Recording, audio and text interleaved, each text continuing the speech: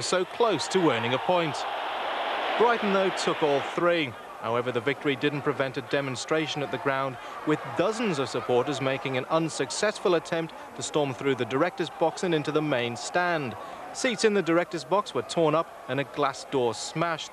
The post-match interviews forced underground, where Brighton manager Jimmy Case was putting on a brave face and looking to the future. I started, where you say, rebuilding process, if you like, and I think it was February. So as it's running now, it's running, where you say, true to what I'm thinking. And as I say, the other pieces of the jigsaw will come perhaps in the summer and in towards the early part of next season. And I've got every confidence in what I'm trying to do. And what you're talking about, the things off the park, they're the things where I don't really get directly involved. I can't persuade councils or things like that and what's running the arguments between the two. So I try to concentrate myself on the playing side and obviously keep my players away from it as much as possible. But I can understand the feelings of the fans, and I'm one of the players, like, I've always played for the fans, and I don't change my attitudes because I've gone into management.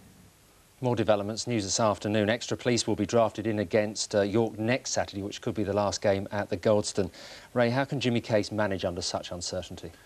It's very difficult, but unfortunately you just have to get on with it, and what he's doing is quite correct. He's trying to keep the players away from it, trying to get their concentration on the game of football, because that's what they're paid to do, not get involved in the politics of the club.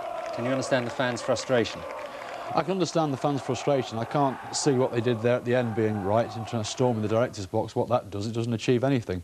But yes, I can see the frustration. They were a top first division side.